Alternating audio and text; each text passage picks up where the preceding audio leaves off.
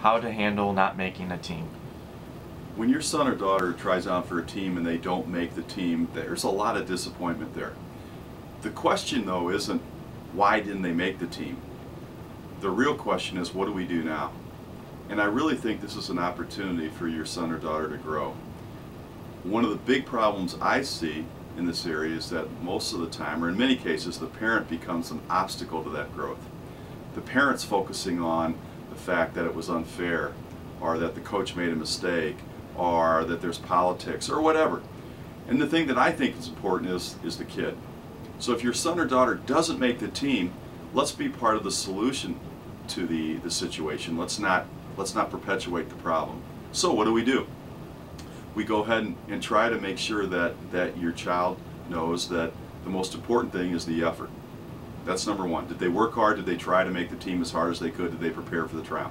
Number two, okay, they did make the team. They tried hard. They should be proud of their efforts. Now what do? Now we have to go ahead and find another team. We have to find another opportunity for them.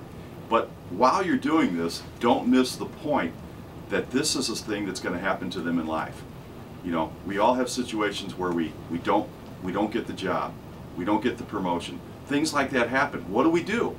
Well, we kind of live by the idea that when one door closes, two more open up. It may not be exactly what we want, but if we're open to it, if we can look for those opportunities, they're going to appear.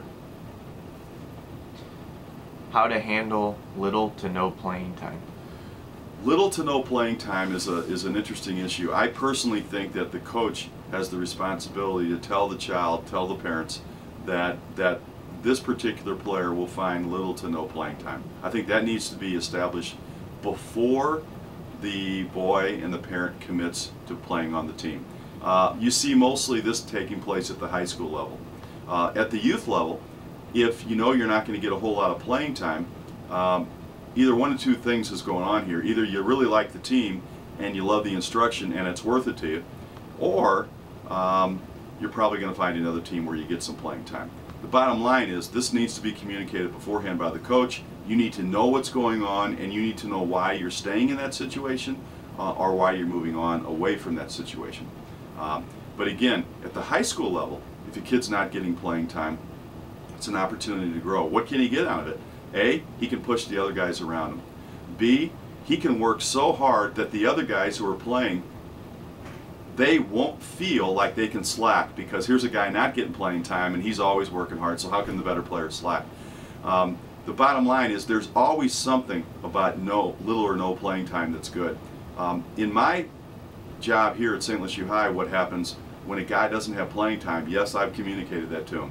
But to be honest with you, I know that kid's growing through the opportunity, through the experience, because he's giving of himself in a way that very few people do. He's giving of himself to make other people better. He's giving of himself to make sure that he becomes better, but he's not going to get a whole lot of glory out there. But he's still growing as a person. So at the high school level, I see it as an opportunity.